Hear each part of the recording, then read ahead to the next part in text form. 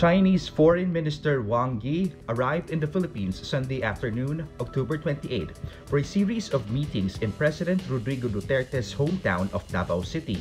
Wang is in the Philippines as Manila and Beijing try to seal a framework for joint exploration of the West Philippine Sea. The West Philippine Sea is owned by the Philippines based on an international ruling, but is claimed by China. This is the second time Wang is making an official trip to the Philippines under Duterte's watch. Wang avoided the Philippines during the Aquino administration.